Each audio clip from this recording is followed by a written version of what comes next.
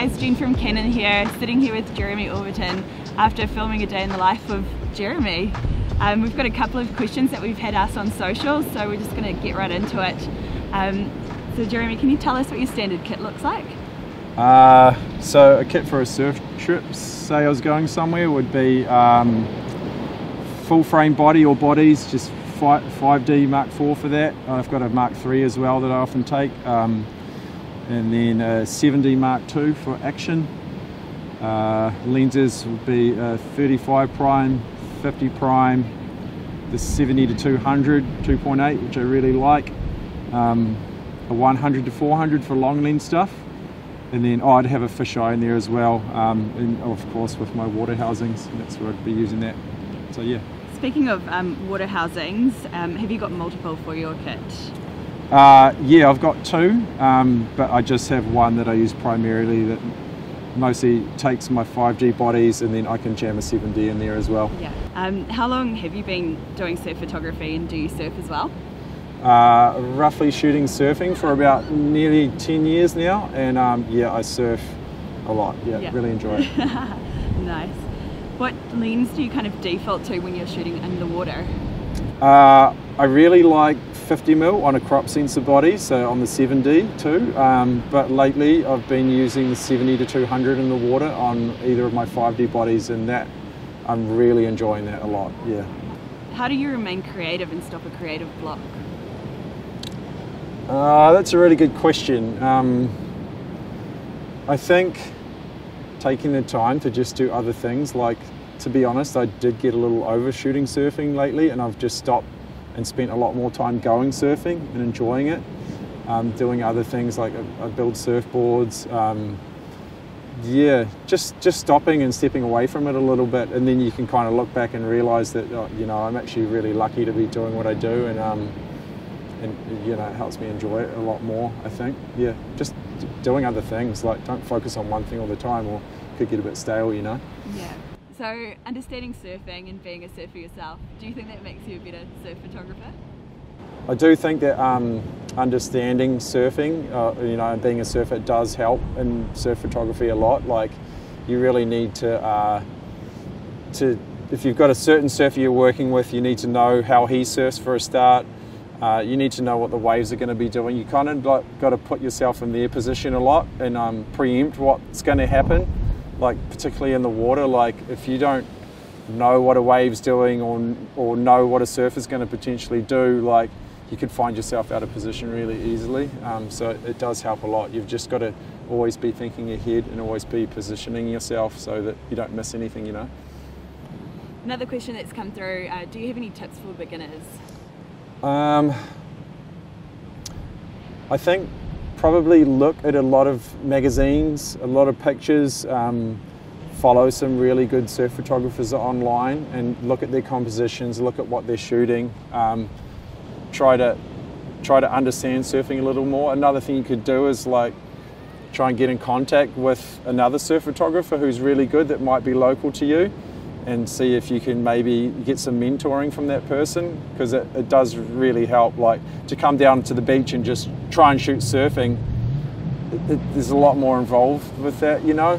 Like, you need to understand surfing so that you can not only compose something, but whatever maneuver they're doing, like, there's only one or two certain parts of what they're doing that's really going to look good. It's not the before stuff or the after stuff. So, you know, your selection process and everything is just going to come a lot easier from understanding surfing, I think. Yeah. So when you're shooting a surfer and they're getting ready to stand up, what are you looking for when they're on the wave?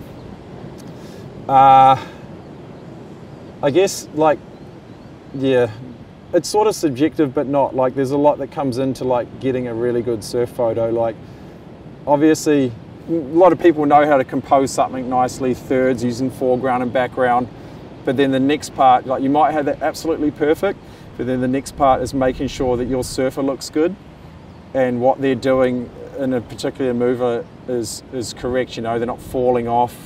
So it's kind of, it's another tough one to explain to someone that doesn't understand surfing. Like, you might have just got the shot and it's really sharp and you think that's amazing, but it still needs to I don't know. It's like any sport really. It could be mountain biking, it could be football, it could be if someone's body position looks weird or something, and generally only surfers understand that, you know. And beautiful style always translates into a photo, but yeah, there's only a certain part of a move that's going to look good. There's not spray coming up, they're not bogging a rail. Same with like a hollow wave, they're in the tube or something, there can't be a falling weird bit of lip, like, yeah.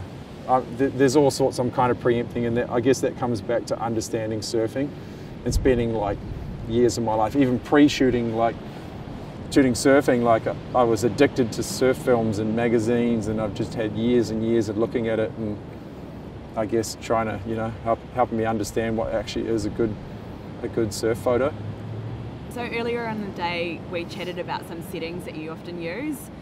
Can you elaborate on what settings what settings your go-to settings are? Okay, so again, there's a variation that you can use, like not one setting's the setting that you should just go for. I guess firstly it depends on the light. Secondly, your camera capabilities, probably your ISO is the number one. So if you can push that a bit, that helps. Like, so if you start off and say, all right, I want a really nice sharp photo, well, you want to be 1,000th of a second or above. Then trying to find your f-stop within that. I think like shooting long lens from the beach, like 5, 6 and above, up to 8, pretty safe. You're still going to get some blur foreground and background. Just because you've got this nice 2.8 lens, it doesn't mean you should go and stop down to that, because otherwise you've got this really shallow depth of field and they're way out there in the water, and it just becomes even shorter, like it's so easily going to come out of focus, you know. But the reverse of that can work well for you shooting in the water, you see. Like you might want to shoot something really artistic, particularly with longboarding, and have a really shallow depth of field, so you can play with that in the water because they're a bit closer to you. And yeah, it's always changing. And then, you know, you might want to shoot slow shutter, so you can like slow right down to a 1/30th of a second. Then unless you've got an ND filter or something, your f-stop's going to move right up, so that's pretty safe. You'll find an ISO that suits. Then there's a completely different setting again, you know, you're trying to get some motion blur and things going on. Going back to the water, things happen a lot faster in the water than they do from like way away in the water from on land, so you definitely want to get a nice tack sharp photo running a pretty fast shutter speed, 1250 or something like that. I like to play it pretty safe and be between f6 and f8, so I've got a good depth of field to play with. Yeah, it just really changes, you know, depending on what you want to shoot, I guess. So we've had a couple of questions in regards to people who want to start shooting in the water. In regards to underwater housings, what should you look for, and are there different options? Yeah, there's definitely a lot of options out there. There's quite a few different brands, and some of them offer different levels of housing, like an entry housing or a full manual control professional housing. So, you know, you're just purchasing what you can afford, and you don't have to have all the bells and whistles. Like, you don't need a full manual control housing. Like, say for instance, this morning we had the 90D, which is a brand new camera. We don't have a housing, you know, a dedicated housing for it, so I just made it fit into one of my really old housings that had no full manual control at all. All we could do was adjust our top dial, which gave me shutter speed, so I put it onto TV, onto shutter priority, set an ISO that was going to give me a reasonable range in the middle for an f-stop, and then from there I could just adjust my shutter speed, you know. So to shoot like nice tack sharp photo, could have up at 1,000th or 12/50th of a second, sweet, everything's tack sharp, it's going to be like f5, 6, f7, f8. Then when I wanted to get a bit artistic, I could speed that shutter speed right up to like 5,000 or something, and then I'll drop down to hopefully 3.5 or 2.2, and then I've got some really nice shallow depth of field if someone comes past and it's just their feet really close on a longboarding shot. And then I can slow the shutter speed right down to get some speed blur stuff in the water, and you know, that shutter priority setting's just going to move up the f-stop for you and help you out there. It's like, sort of feels like it's cheating, but it's not. You just, you know, it's a great safe way to shoot in the water, and you'll yield like a lot of good photos from that. So the two guys that we had out here today, are you able to kind of just message a surfer and just say, hey, are you free to shoot today? Like, is that how you work, or do you guys kind of really plan out a shoot? Yeah, well, I guess there's two things that happen there within it. I guess like owning a magazine and like having shot surfing for a long time and developed relationships with surfers all over the country that I can contact, and they, you know, they're always keen to go on a trip and shoot photos. Rangi was one case where we thought we were going to get amazing waves today, and we'd pre-planned it and done everything, sorted boards, sorted what we were doing, and we had this, you know, master plan for amazing surf. Woke up when the swell hadn't hit, so we had to quickly adjust. And so at 5 a.m. I text my buddy Shinji, who I know he's a really good longboarder, and I say, you know, do you want to go and shoot sunrise? Let's see what we can get. And luckily, for some reason, he was awake at 5 in the morning, and he hit me back and said, yeah, let's do it. So, you know, and on days like this, that is what I do a lot. This is really normal for me to come down and try to like get some nice vibes on sunrise. It's the best time to shoot at that, you know, that rising sunrise light. Same as at the end of the day, sunset light. It's beautiful. So, you know, I do that a lot. Yeah, so we just touched before on the waves kind of not playing ball with us today. So when it's a day like today, what do you do to still be inspired and get some shots? And you've got people out here to shoot.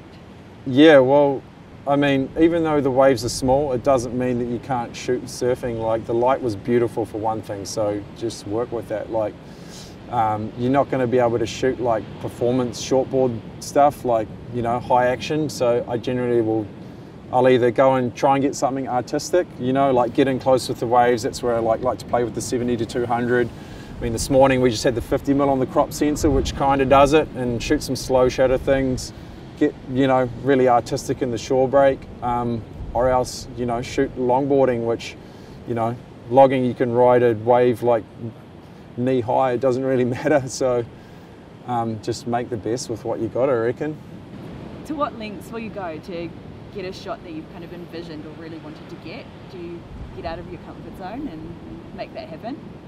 Yep. Can think of one shot in particular that is, you know, went pretty well for me. I actually kind of stole it from my buddy Rambo Estrada. He had taken this incredible drone shot of Rabbit Island down there.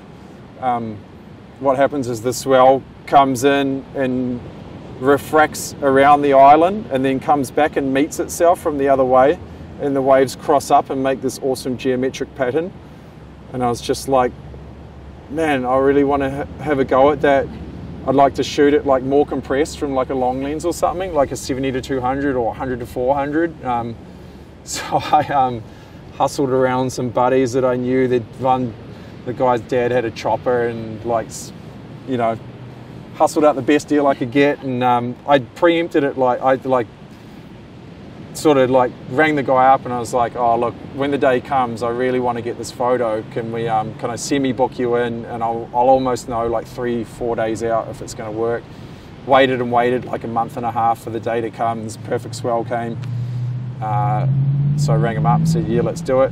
And then I could tie it in with, you know, flying over the island as well, another spot that I really like to photograph, and get some shots there too. And yeah, it kind of worked out perfect. Like, I got this great shot. And again, I like, it was about talking with a friend that surfs as well and making sure that he was in the water at the same time.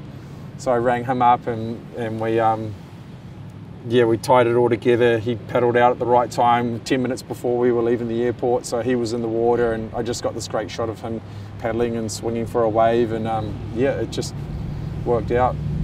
Sounds like I'm some sort of high roller, but that was just a shot that I really wanted to get, and it all worked out. I was so stoked. Yeah. Awesome, thanks for that, Jereme. Thanks for your time today. No worries. Thanks everyone for watching. We'll link Jereme's website below, and we'll see you next time.